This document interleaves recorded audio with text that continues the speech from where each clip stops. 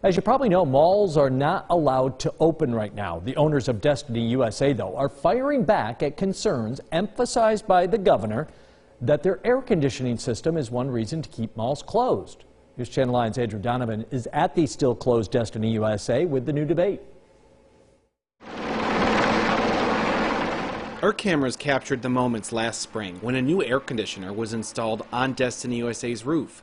Just one of the many HVAC units that speckle the rooftop to feed hot or cold air into the tenants below. There's some reports that malls, bars, certain social clubs with air conditioning, that air conditioning may not be cleansing the air of the virus and just recirculating the virus. So we're studying that.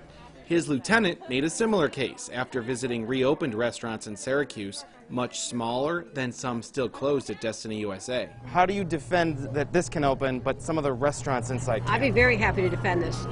I don't see a central air conditioning system. I don't see a filtration system that could take the virus and recycle it through a system. While most of the mall remains closed, as the state determines if air conditioning is safe, stores and restaurants with their own exterior entrances have already been deemed safe, and some have reopened, including Cheesecake Factory, even though the patio portion inside the mall uses the same air conditioning. Which is why Pyramid Management Group calls the concept, quote, simply false. The statement reads, quote, if anything, the relative risk within our airy, enclosed malls may in fact be lower, as we have done more than is necessary based on health and safety recommendations.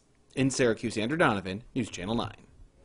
So far, the state health department has not responded to Andrew, who's asked about more details on the governor's claims.